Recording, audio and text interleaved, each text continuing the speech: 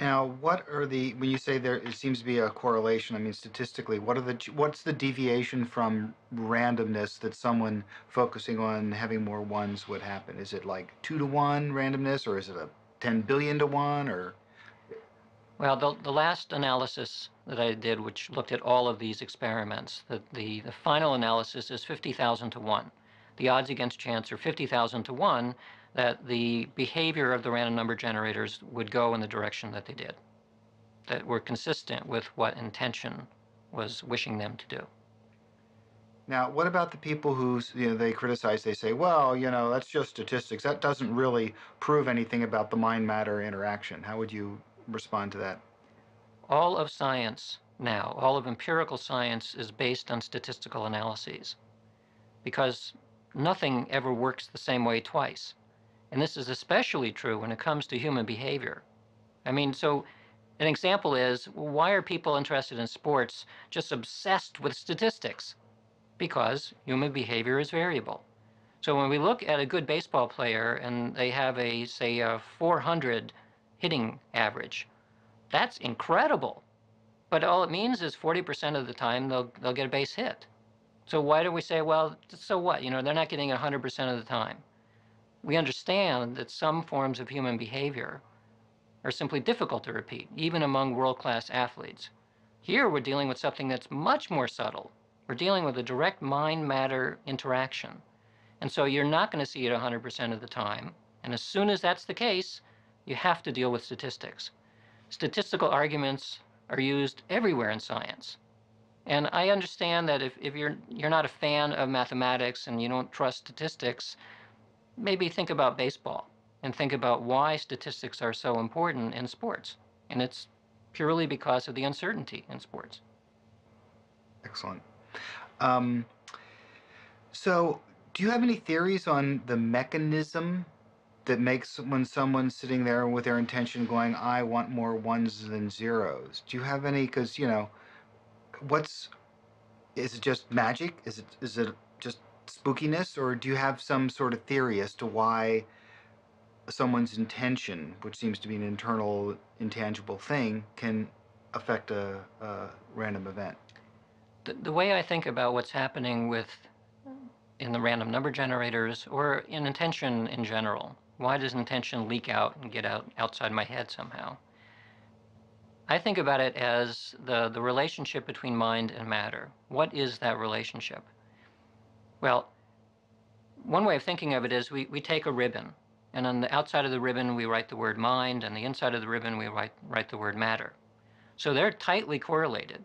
And in fact, we know that. If you look at an EEG or you look at a functional MRI picture of the brain, what's going on inside the head is tightly coupled to what our subjective experience is like. So it's like this ribbon. If you shake the ribbon, the mind and matter will kind of shake together. So they're related in some strong way. But since they're two sides of the ribbon, it's not the same thing. They're two sides, and they can't interpenetrate somehow. So where does the mind and matter connect?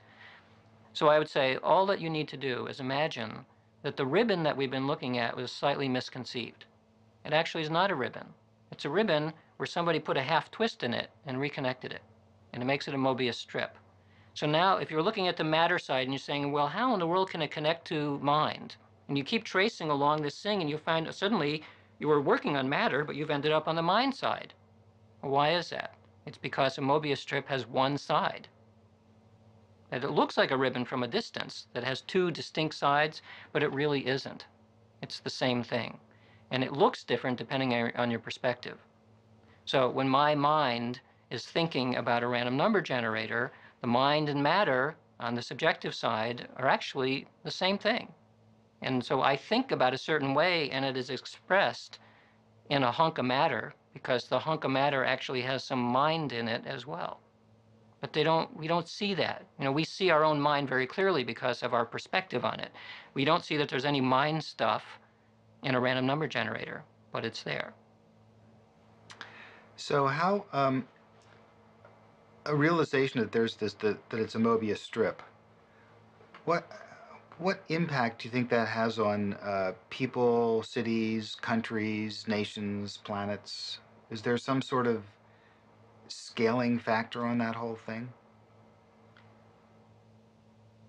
Because again, people are still saying like all this stuff is great, Mobius strips, that's wonderful, but I'm still living in the world I'm living in, and trying to get again, a kind of a big picture of what does this really mean? Because when they first came up with the quantum stuff, it was like, what does this really mean? And 100 years later, we're still asking that question and uncovering it. So Right. I'm just sort of asking it again. Well, one implication of this is that people might think, well, if my wishes really can push the world around, then how come I can't win the lottery? How come my wishes don't stop war? How come all kinds of things don't occur? And part of the answer is that each individual is a really small drop in the ocean.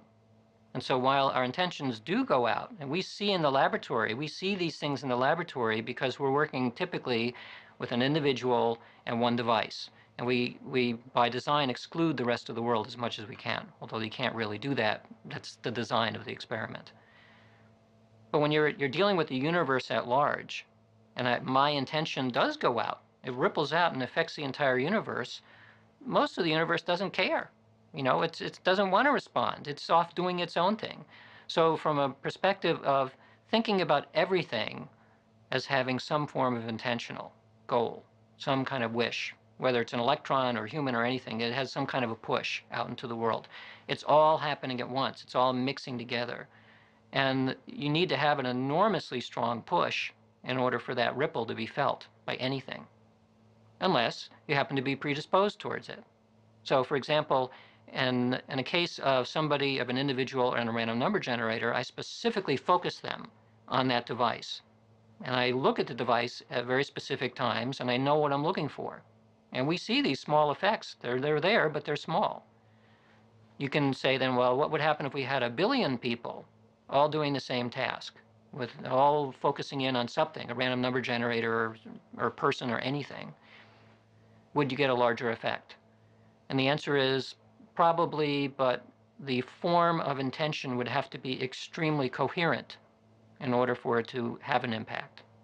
And the reason is that if you imagine that intention is a wave-like structure, if you have more than one of those waves, then the two waves can interfere. They can destroy themselves if they happen to interfere in the wrong way.